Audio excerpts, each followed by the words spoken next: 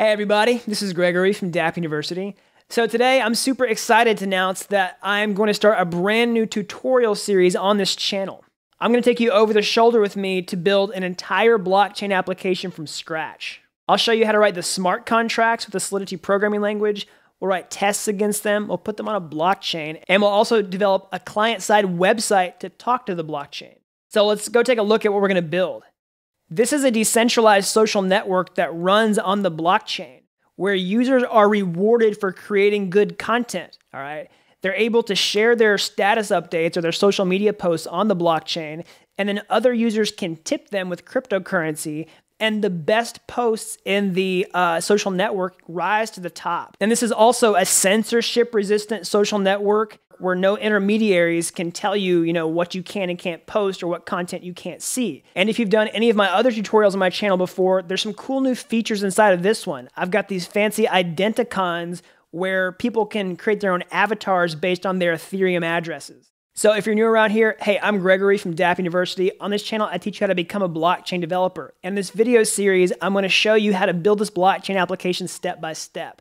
And don't worry if you don't understand anything about blockchain or you're not even much of a programmer. I'm going to show you everything step by step. And so today is the first day in the tutorial series. I'm going to show you how to get this app set up and get rolling. We're going to start building today. And then I'm going to release the rest of the videos over the next couple weeks. And whenever that's done, you're going to get one giant video and one full-length step-by-step article on my website that's going to allow you to follow along with it. Only thing I ask in return is to click that like button down below and subscribe to the channel. That really helps these videos get found so more people can benefit from these tutorials. All right, so let's jump in and start programming. Before you get started, you need to make sure you have Node.js already installed on your computer. You can see if you have Node installed by going to your terminal and typing node-v. You can install Node with a package manager like Homebrew, or you can download it directly from the Node.js website. The first item in the Blockchain Developer Toolkit is a personal blockchain. We're going to use Ganache as our personal blockchain for this tutorial. You can head over to truffleframework.com/Ganache to download it. You can click this download link. And whenever you've downloaded it, make sure you install it. And when you open it, you've got a local blockchain running. So what is Ganache? What is a personal blockchain? Well, a personal blockchain is like a real blockchain network, that's connected to the public or anyone can connect to it, but it runs on a computer. It's, a closed network. And Ganache basically, is a process that runs on a computer that spins up this blockchain and runs on a server.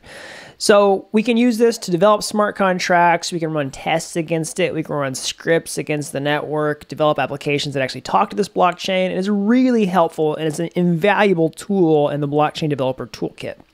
So if you open Ganache, you'll see 10 accounts listed here. These are the addresses to each account on the side, and you'll see these balances. You'll see 100 Ether. This is the Ethereum cryptocurrency that each account has, and is required to pay gas fees in the network and stuff like that.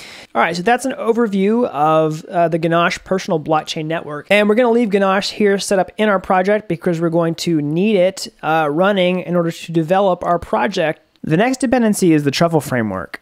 We're going to use the Truffle framework to develop Ethereum smart contracts with the Solidity programming language. You can install Truffle by going to your terminal and typing npm install-g truffle at 5.0.5.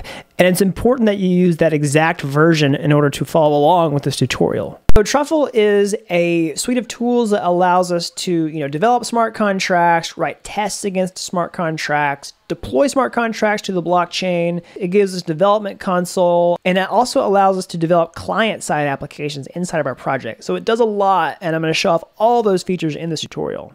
The next dependency is the MetaMask extension for Google Chrome. Remember that the Ethereum blockchain is a network, and we need a special browser extension in order to connect to that network. And that's where MetaMask comes into play. MetaMask will allow us to connect to the blockchain with our personal account and actually interact with the smart contract that we'll develop in this tutorial. You can install MetaMask by going to the Google Chrome Web Store and searching for MetaMask and clicking install. And once you've installed it, just make sure that you enable it inside of your Chrome extensions like this. You can also see the little Fox icon in your extensions tab. Now that you have all your dependencies installed, let's go ahead and start building the project. Find wherever you downloaded the Ganache personal blockchain and open it. Once you see a screen like this, click Quick Start And after that's finished loading, you'll have a blockchain running. This will be the development blockchain that we'll use to create our smart contracts. This blockchain comes with 10 accounts, and each of these accounts comes pre-mined with 100 fake Ether. Each of these accounts is going to represent all the users on our network. In this case, anyone who can post on the social network and give tips. The account addresses are going to be like the username on the blockchain, and the private keys are going to be like their password. And also, don't get too excited because this Ether isn't actually worth anything on the real Ethereum network, because all of the Ether on this blockchain just stays inside of Ganache. The next thing we want to do is create the files for the project. There are a few different ways to do this. You could do it natively with the Truffle suite by creating a new Truffle project like this. You could say Truffle init, and this would create a new Truffle project for you. But instead of doing that, I'm going to use a template that I created to help us get started fast. All right, you can find that on my GitHub, and I'll put a link down in the description below. This is just github.com/dappuniversity/starter kit. So we can use this by copying this URL, going back to the terminal, and typing git clone, and then paste in the URL. All right, hit space, and we'll create the project like this. We'll say social-network. And this is going to create our project for us. Now we can enter into that newly created directory like this. We'll say cd social network. All right. I'll just check out the files that are in here. I'll say ls-l. That's how you list all the files inside of this directory. Now I'll open it in my text editor like this. I'm using Sublime Text, and I've configured a shortcut on my system to where I can open Sublime Text like this. I'll say subl dot. All right, that just opens Sublime Text in the current directory. All right, there we go. So here you can see on the side there are some files already created. The first file I'll look at is this truffle-config file. This is the file we use to configure the Truffle project, like tell it the blockchain we want to connect to. This is how we tell our Truffle project that we want to connect to the Ganache instance that we just set up, right? And tell it that Ganache is running on port 7545 on localhost. You can see that right here. All right. And while I'm looking at this file, I want to mention something. All right. This project works slightly differently from a standard Truffle project. I've actually customized this to put the smart contracts in a specific folder. You can see I have a source folder here. That's because I want to put my smart contracts and their ABIs inside of a directory that can be exposed to the client-side application, which we're also going to build inside this project. And don't worry if you don't understand that just yet. I'll explain that when we get there. But just in case you've worked on other Truffle projects before, just understand that I'm going to be doing things slightly differently, but you shouldn't have any trouble following along with me step by step in this tutorial. So inside of this source directory, we have a place for the smart contracts. We can see a existing smart contract inside of here. All right, this is the migrations smart contract that comes with the standard Truffle project. This simply is a smart contract that allows you to put new ones on the blockchain. So we'll create our new social network smart contract here momentarily. We can also see some files for the front end, which we're going to build in React.js. So you can see a main app.js component. We'll customize this here, and we'll create more code inside of here to actually interact with the blockchain and build out the client-side application. So let's go ahead and start the development server just to make sure that the project was installed correctly. And actually, before we do that, we need to install our node modules. You can see we have a package.json file here that includes all of the dependencies that we need in order to build this project, so they don't have to create them one by one. All right, this is one of the reasons I've used the starter kit, is to save a lot of time. So let's go ahead and install our dependencies. I'll just say npm install. All right, that worked. And I'll make a mention while I'm here. If you see some extra output here, you might just have some warnings, right? As long as you see this success message down here, it's okay. You know, your dependencies installed correctly. It's certainly not ideal to have a lot of warnings, but we can try to fix those as we go on. Now that the dependencies are installed, let's go ahead and start the development server. I'm going to open a new tab here so that I can have a server running and then a tab to work in. And so I'm going to run the server like this. I'll say npm run start. All right, so it looks like it already opened up a new tab for me in my web browser. I'll go ahead and pull that onto my screen here. And there we go. There's the starter kit that comes with our project. All right, so this starter kit gave us a lot of stuff for free. We have a front-end framework so that we don't have to write a lot of CSS. We have some UI that we can just simply customize for our purposes in this project, right? We have a nav bar. I've got some nice-looking fonts, some styles for our text and links. Even got a logo here. And also, we have the React.js framework that we can use to write JavaScript to power this front-end application and talk to the smart contracts, all right? React is a component-based library that's going to save us a lot of time and headaches in order to develop the project. And don't worry if you don't know much about React. I'm going to show you everything step by step in this video. Now I'm going to close this out because we've verified that it's set up properly. All right, let's go ahead and kill this. And I'm going to go back to my project and start creating the smart contract. And I'm going to go back to my truffle project and start creating the smart contract and see if we can deploy a basic copy to Ganache, just to make sure that our project's set up, that this is talking to the blockchain correctly, and that we can indeed actually create a new smart contract. So in order to do that, I'll go to the source directory and find the contracts directory. I'll open this migration contract again, and I'll create a new file here. All right, and I'll call this social, capital S, social, capital N, network, .sol. All right, and that's the extension that we use for the Solidity programming language that we'll use to create the Ethereum smart contract. All right, so this is the file that we'll use to write the social network smart contract.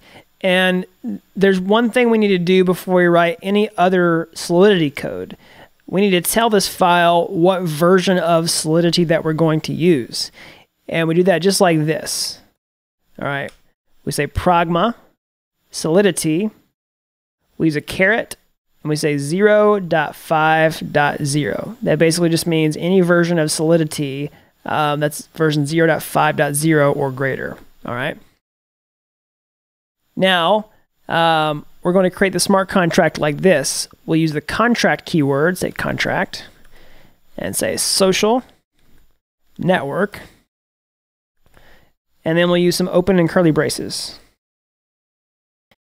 And we'll put the rest of the remaining code inside of here. Now inside of here, I just want to implement some really basic behavior to ensure that we can actually create smart contracts, put them on the blockchain, and interact with them in the console, right? I don't want to do anything fancy. I just want to make sure that the project is set up properly. So what I'll do is create a variable and assign a value to it, and then try to read that value from the blockchain, all right? So I'll do that like this. I'll create a new variable called, say, name, all right? And we can create the variable like this, but in Solidity, you must declare the type of the variable before you create it. So I'll say string. All right, so string name. So that's the next thing. And we need a semicolon after each line. So I'll put a semicolon there. All right. Now I want to set the value of this variable. I'm going to do this inside of a constructor function. All right. A constructor function is a function that gets run whenever this smart contract is initialized or created. That's basically whenever it's put on the blockchain. And we can create the constructor function like this. Say constructor. All right. That's the special keyword for this function. And we can put the code for it inside of here. And we'll just set the variable value. We'll say name. We'll say equals. Say Dapp. University, social network. All right. And then we need to also add a semicolon at the end of this line, just like we did here. All right. So next, we need to modify this constructor function with a special keyword called public. All right. So what does that mean? It essentially means that Solidity needs to understand this function is accessible to the public interface for the smart contract. Essentially, this function can get called outside of it, And it is going to get called outside of it whenever this contract is deployed to the blockchain. That's when this constructor function runs, okay? Now, Solidity supports other types of functions inside the smart contract that wouldn't necessarily be public, but this one needs to be public. All right, so we have created a way to store the name, and we have set the value for the name inside the constructor function that's going to get called once and only once when the smart contract is run. So now we need a way to actually read this. We have the variable value, but we can't read it yet. We do that just like this. We say string public name, all right? And what that does is give us a special function for free inside of Solidity that will return this value, okay? So whenever we talk to this smart contract here in a minute, we'll be able to read this name value with a function called name. Even though we haven't explicitly defined a name function, it's going to give us one for free. Also, this variable is special because it's called a state variable, which is different from a local variable, which you might just see inside of a function. Instead, this state variable belongs to this entire smart contract. And it's special because its value gets stored on the blockchain itself. It doesn't just stay in memory. So whenever we write this name value, Dapp University Social Network, the value of this variable is actually going to get written to the blockchain. All right. So that's all we need to do for our basic test. Okay. So let's go to our terminal and see if this compiles. We'll just say truffle, compile. All right, I'll go ahead and bump this up a little bit. We'll see if there's any errors in our code. All right, looks like it worked. So there are no syntax errors with our Solidity code. So we can see that a new file is created here inside of source ABIs. And we can see a social network .json file.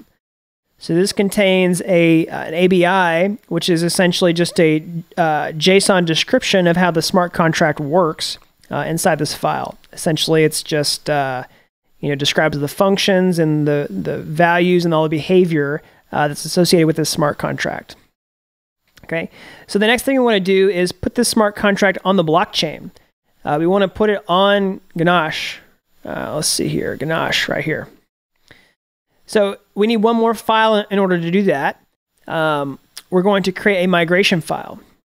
So at the top level of your project, go inside the migrations folder, and you'll see a file called one_initial migrations. Okay. So I'm going to create a new file inside this same directory. We'll call it to_deploy_contracts. All right. So this is going to create a new file that's going to get run whenever we put new smart contracts on the blockchain. And I'll explain what a migration file is. So if you've ever used another development framework, maybe you've built a mobile app or you've built some other web application or really any kind of app that uses a database, you've probably seen some sort of migration file. And a migration just means that you're moving something from one state to another, right? That can be moving data from one state to another, from one place to another. In this case, we're putting our smart contract on the blockchain. We're moving it to a new place. And it also means that we're updating the blockchain's state from one state to another. So that's what a migration file is. It creates new smart contracts on the blockchain. So I'm going to copy the code from this initial one and just paste it in here as a starting point. And I'm going to edit it. So I'm going to highlight all the instances of migrations and type in social network. All right, this is the same name as the smart contract, all right, which is coming from here. All right, social network. And Truffle uses something called artifacts to get this value, all right? And the artifacts essentially come from these files inside of this ABIs directory. Okay, so this is the artifact that Truffle uses in order to create the deployer right here, in order to do this migration. And I'll also note that this file is numbered because Truffle has to know which order to run these migrations in. Okay, Now that we've created that, let's go ahead and run the migrations and put this smart contract on our Ganache personal blockchain. I'll go to the terminal, and from the project directory, I'll run truffle migrate.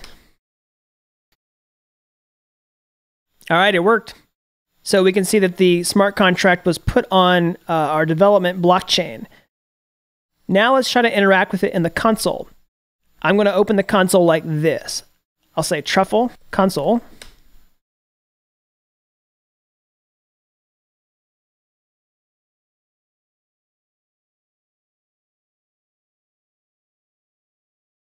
Now we have access to a JavaScript runtime environment where we can interact with the smart contract that's deployed to our network, okay?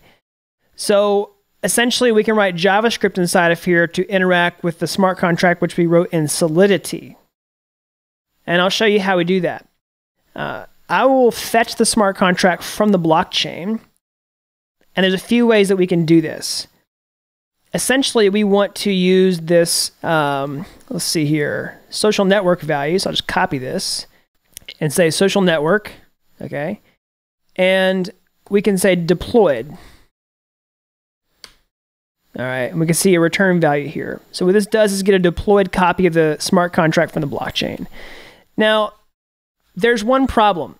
All these calls to the blockchain are asynchronous, which means we have to wait for them to finish, right? And because of how JavaScript works, I can't really just assign this to a variable. I can't say contract equals social network.deployed. That's not actually going to return the value because JavaScript is going to return a promise here because it has to wait for this to finish. So there's a few ways to handle this. One way would be to do this. .deployed, and then pass in a callback function, say then, right? And say, contract, and then contract equals C. You can say contract, okay? That's one way of doing it, but I'm actually going to use the async await pattern. So there's a lot of ways to do this in JavaScript, but I'm going to propose the async await pattern because I'm going to use this heavily inside of the test suite whenever we write tests for this smart contract as well. So in this case, I'll say contract equals await social network dot deployed. All right. And now I can fetch the value like this. Okay, we can see it's the same value that was returned, but this is just a shorter way of doing it. And this is a pattern that I'm going to use repeatedly whenever we develop this smart contract on the client side and also in the tests. Okay. All right. So we have a copy of the smart contract. We can inspect the address on the blockchain. Contract.address. Oops, sorry. 2 S's. There we go. There's the unique address of the smart contract. This tells us where it's located on the blockchain. If you have this address in the ABI, you can, interact with it. The next thing we want to do is try to read the name, just like we said here. All right. And we can also fetch that value like this. We can say name equals await contract.name, because we also have to wait for this to finish because it's an asynchronous call. So name equals await contract name. All right. You'll notice this says undefined here. We simply need to return the name by retyping the variable. Say name, hit enter. There you go. Awesome. Dapp University social network. So it worked. The value is set whenever the contract was deployed to the blockchain, and we can successfully read the name with this public variable value. You can see that Solidity gave us this reader function .name for free. All right, so we successfully set the entire project up. We've started a blockchain, right, that has some accounts with some Ether. We've created a client-side website, which we're going to develop out later. But we started this web server here. We've started our smart contract, and we have deployed it to the blockchain. And we talked to the smart contract inside the Truffle console. So congratulations, you're off to a great start. In the next section, we're going to continue building out this smart contract and actually set up a test suite that's going to allow us to iterate on it and add new features. All right, so let's go ahead and go to that next section.